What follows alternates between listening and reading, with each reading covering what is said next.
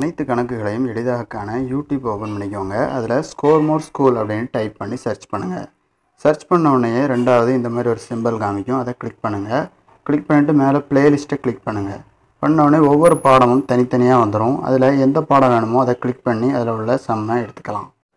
தொடர்ச்சியாக நம்ம போடுற அனைத்து கணக்குகளையும் காண நம்ம சேனலை சப்ஸ்கிரைப் பண்ணிக்கோங்க. அப்படியே இந்த பெல் சிம்பிளையும் கிளிக் பண்ணிக்கோங்க. தேங்க்யூ. Welcome to ஸ்கோர்மோர். 5.4ல் 11வது கணக்கு பார்க்குறோம். கொஷினை பாருங்கள். 2 ஈக்குவேஷன் கொடுத்துருக்காங்க. இது ஒரு கோட்டோட சமன்பாடு.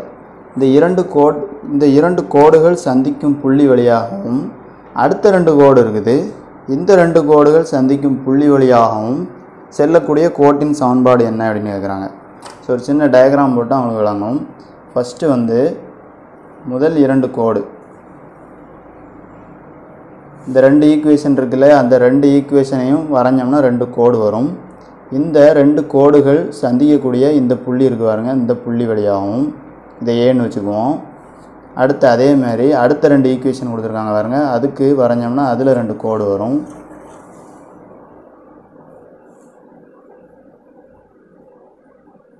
ஓகேங்களா, இதை பின்னு வச்சுக்குவோம். இந்த 2 கோடுகள் சந்திக்கக்கூடிய புள்ளி இருக்கு இல்லையா, இந்த புள்ளிகளை இணைச்சோம்னா இதில் ஒரு கோடு வரும். இந்த கோட்டோட ஈக்குவேஷன் என்ன அப்படின்னு கேட்குறாங்க. நம்ம என்ன பண்ணணும்னா ஃபஸ்ட்டு இந்த 2 ஈக்குவேஷனையும் சால்வ் பண்ணிங்கன்னா இந்த புள்ளி கிடச்சிரும். அடுத்த 2 ஈக்குவேஷனை சால்வ் பண்ணிங்கன்னா அடுத்த புள்ளி கிடச்சிரும். இப்போ புள்ளிகள் 2 புள்ளி கிடச்சிருச்சுன்னா ஈக்குவேஷனை நம்ம ஃபார்ம் பண்ணிடலாம். ஃபஸ்ட்டு என்ன பண்ணுங்கள், முதல் 2 ஈக்குவேஷன் எடுத்துக்கோங்க. ஃபஸ்ட்டு ஈக்குவேஷன் 7x - 3y = -12, இது ஈக்குவேஷன் 1. அடுத்து ரெண்டாவது ஈக்குவேஷனில் ஆர்டர் மாறி இருக்குது. நம்ம என்ன பண்ணணும்னா xy ஒரு சைடும் நம்பரை இன்னொரு சைடும் பிரித்து எடுத்துருவோம். அப்போ என்ன வரும், ஒன்று எக்ஸ் எந்த சைடு கொண்டு வாங்க அல்லது 2y எங்கே கொண்டு வாங்க. நான் எக்ஸ் எந்த சைடு கொண்டு வந்துடுறேன். அப்போ என்ன வரும்னா -x + 2y = 3 அந்த மாதிரி வந்துடும். இது ஈக்குவேஷன் 2. சரிங்களா, அந்த எக்ஸை இந்த சைடு கொண்டு வந்துட்டேன், -x ஆயிரும், மீதி எல்லாம் அப்படியே இருக்குது. இப்போ இந்த ரெண்டையும் தீர்க்கணும். ரெண்டையும் சால்வ் பண்ணையில் எக்ஸ் அல்லது ஒய்யை கேன்சல் பண்ணணும். எக்ஸை கேன்சல் பண்ண முடியுமான்னு பாருங்கள், முடியாது. ஒய்யையும் கேன்சல் பண்ண முடியாது, ஏன்னா 2 பக்கம் ஈக்குவலாக இல்லை. அப்போ ஈக்குவல் பண்ணுறதுக்காண்டி என்ன பண்ணுறோம்னா இந்த ரெண்டாவது ஈக்குவேஷனை 7ஆல் பெருக்கிடுறேன். அப்படி 7ஆல் பெருக்கும்போது எக்ஸ் 7x ஆயிரும். சரிங்களா, இப்போ ஃபஸ்ட்டு ஈக்குவேஷனை அப்படியே எழுதிக்கோங்க.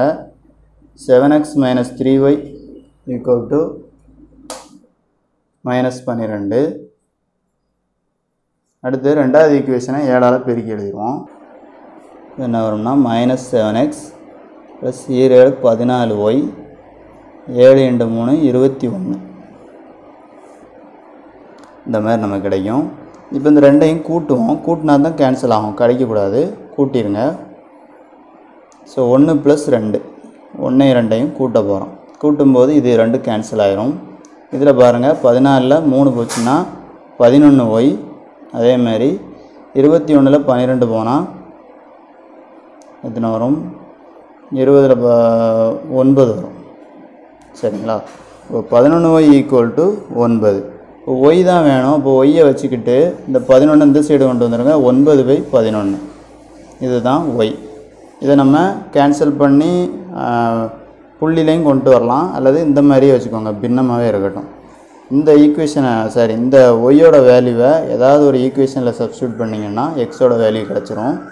நான் ரொம்ப சிம்பிளான ஈக்குவேஷனில் சப்ஸ்டியூட் பண்ணுறேன். ரெண்டாவது ஈக்குவேஷன் ரொம்ப சிம்பிளாக இருக்கிறதுனால ரெண்டாவது எடுத்துடுறேன். ஸோ ரெண்டாவது ஈக்குவேஷன் எழுதிக்கோங்க.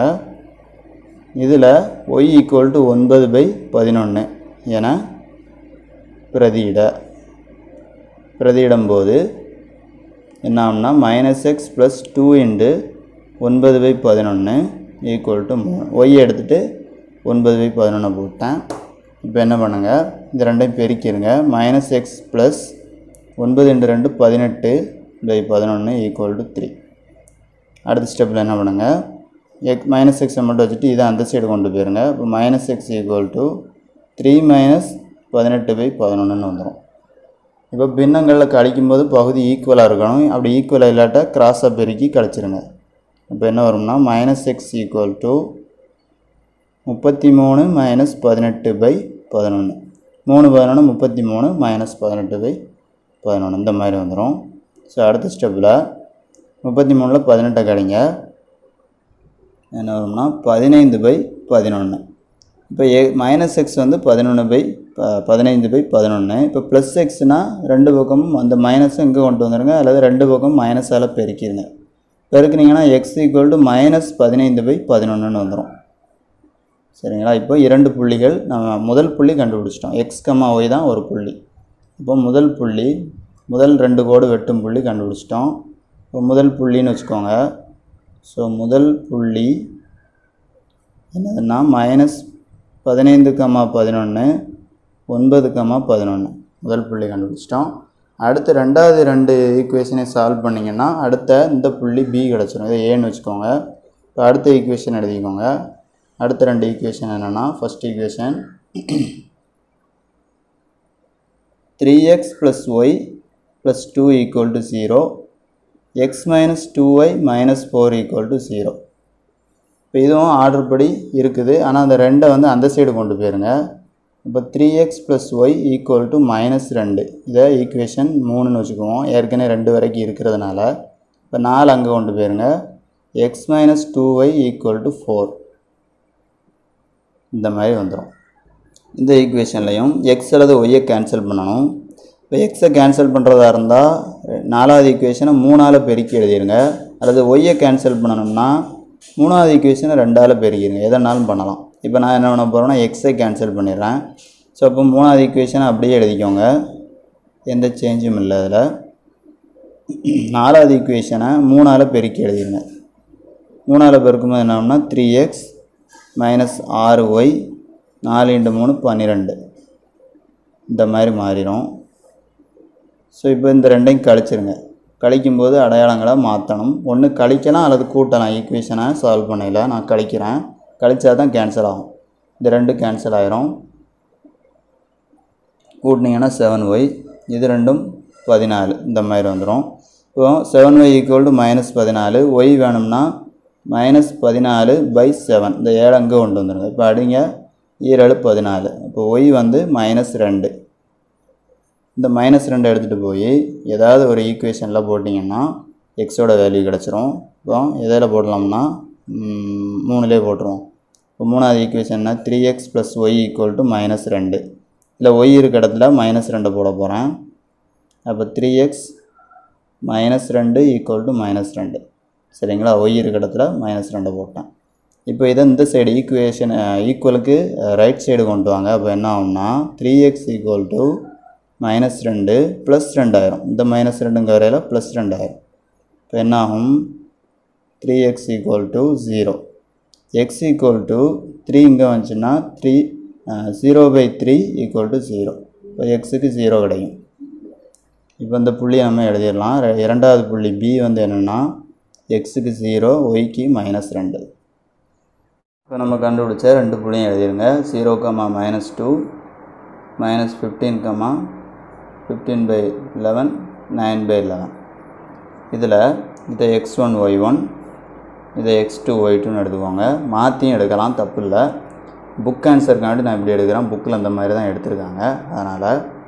ஸோ இதில் ரெண்டு புள்ளி கொடுத்து ஈக்குவேஷன் கேட்டாங்கன்னா ஃபார்முலா எழுதிக்கோங்க. y - y1 / y2 - y1, அதே மாதிரி x - x1 x2 - x1. இது வந்து இரண்டு புள்ளிகள் கொடுக்கப்பட்டு சமன்பாடு கேட்டால் இதில் yx இருக்க இடத்துல அப்படியே போடுவோங்க. ஒய்யை எக்ஸை y1 x1 இருக்க இடத்துல வேல்யூ அப்ளை பண்ணுங்கள். இதில் y1க்கு -2, y2 வந்து 9/11 y1 வந்து -2. அதே மாதிரி x - x1 0, x2 வந்து 15/11 x1 வந்து 0. இப்போ பாருங்கள் மைனஸும் ப்ளஸ் ஆயிரும். y + 2 கீழே அதே மாதிரி மைனஸும் ப்ளஸ் ஆயிரும். மேலே x - 0 எக்ஸ் தான், எக்ஸில் 0 கிடைச்சா எக்ஸ். இதில் பாருங்கள் 0 தூர விட்ருங்க, -15/11. அடுத்து என்ன பண்ணுங்கள், இதை கிராஸை பெருக்கி கூட்டிடுங்க. ஏன்னா இதில் பகுதியில் 1 இருக்கதா அர்த்தம். சரிங்களா? அதனால் y + 2 / 9 + 2 11 22/11. இந்த இதை இங்கே பெருக்கி இங்கே கூட்டியாச்சு. ஓகேங்களா? அடுத்த ஸ்டெப்பில் கூட்டுவோம். அடுத்து என்ன பண்ண போகிறீங்கன்னா இதை கூட்டி மட்டும் எழுதுவோம்.